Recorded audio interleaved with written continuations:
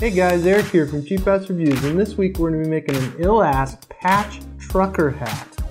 So, are you ill? Do you like patches? Are you a trucker?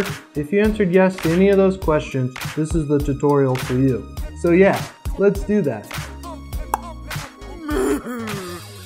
For this project you're going to need a trucker hat. I bought 7 for $26 or $3.71 each from Custom Planet, and they seem to work fine. They're the Otto brand of hats, which hold up great and look fantastic.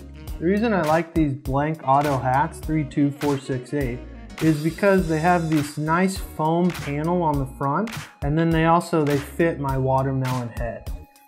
Now the patches I got from my brother as a gift for being a good guy, so if you want patches like this, just be a good guy and see what happens. You're also going to need needles, thread, fierce determination and willpower, and scissors.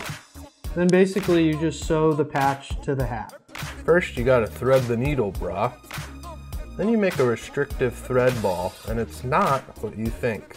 Okay, you're also gonna need some bobby pins to pin the patch to the hat, but I forgot about that, so let's just summon a rooster.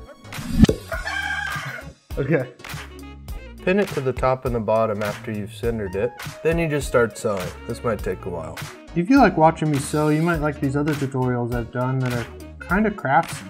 Check out the button magnet tutorial or the cheap DIY notebook tutorial.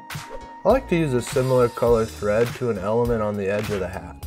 As you can see here, I used the black thread to match the black border. Last step, you tie it off and then just snippy McSnipperton. Oh, looks like I'm done. That's it. I'll see you next Thursday.